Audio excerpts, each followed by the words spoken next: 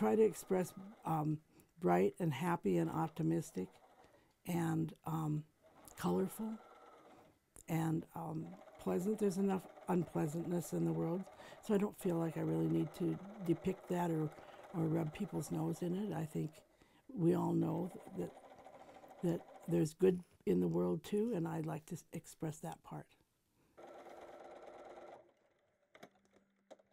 Well, I'm Judy Kline, and I like to call myself a creativity explosion because I do everything, jewelry and mixed media and painting and fiber arts and sewing and artware. I just can't seem to settle on one thing because I love everything.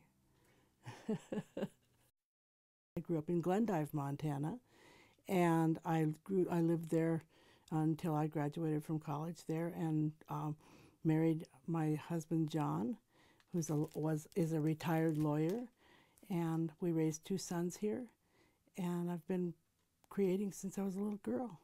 I used to retreat to my room and make design doll dresses and make things for people to wear, and one of my best days was to be sick enough to stay home from school, but not sick enough that I couldn't get in my mother's bed and get paper and make paper dolls and cut up and snippets and glue it all day long. And I'm sure they had to change the bed when they wanted to sleep in it because it was full of paper and glue and crackers.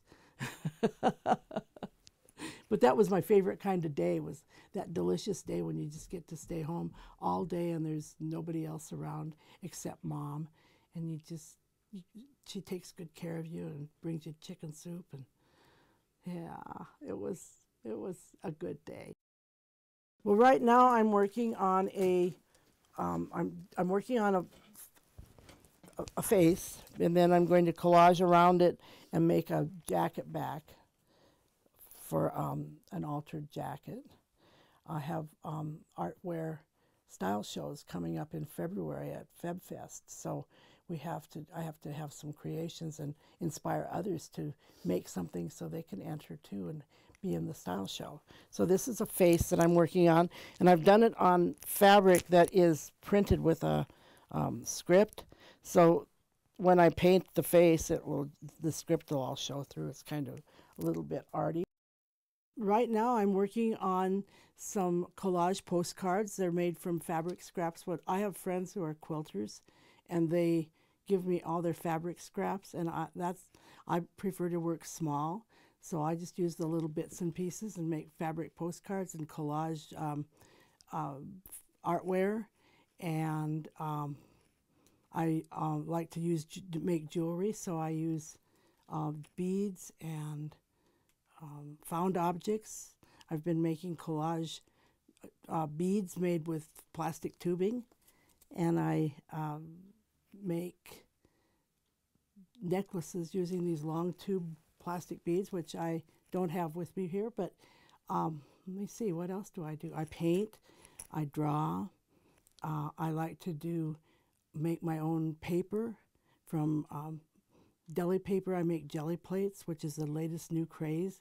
It's like a monoprint with a special plate that everybody is sweeping the nation. Everybody loves to do it, and I like to make my own fabric with that. So it's a monoprint fabric, monoprint paper. I have an envelope, a couple envelopes that I made with the monoprinted paper, and I like to mail these. Isn't that fun? I just love to do mail art. So that's another one of the things I do. I'm inspired by so many things that I don't know what I'm going to do the next day. But I just love coming to this studio because it's a quiet place, a place where I can reflect and think and work on things, and I can plan and decide what I'm going to do without distractions. I love it. If you look around my studio, you'll see it's like an explosion of creative things, and there's fabric on one wall and paint on the other wall and paper in another space, and it's just my happy place. You have given workshops at the Holter. Yesterday I taught a class at the upstairs in the teaching space here at Studio Art Center, Free Ceramics. I taught a class on altered Altoids tins. It was so much fun. Everybody had a good time. I had 6 students. We played all day. It was great. I try to tell people that there are no wrong answers when you're doing art. And if you have a failure, you can always throw it away. It's not, you don't have to preserve it just because you made it. It's, you know, everybody has failures, and some people's failures are not tangible. So everybody's failures aren't something that you can see, and you don't have to keep it. You can tear it up or throw it in the garbage and start over, and everything's a learning experience. So we just have a good time in my classes. I like to provide a few inspirational things that people can work with. So if they haven't brought everything that will inspire them or set their hair on fire, I'll make sure I bring things that will, and then we just sort of get started. And once people get started, it's really funny how the room gets so quiet. You can see everybody working, but it's very quiet. Nobody's talking, and I love that part. All of a sudden, it just gets really quiet, and people are in their creative zone. And then I go around and look, and sure enough, they're doing their own thing, and I love it. I have a website. It's judykline.com, and on my website, there's a link to my Etsy page where I have a few things up for sale at Etsy. I have things at the Holter Museum here in Helena, and I have things upstairs at Free Ceramics in their display area. And I'm always available through my website. Sometimes I make appointments with people and go visit with them and meet them, and have them come to my studio and say hello. So I'm easily available.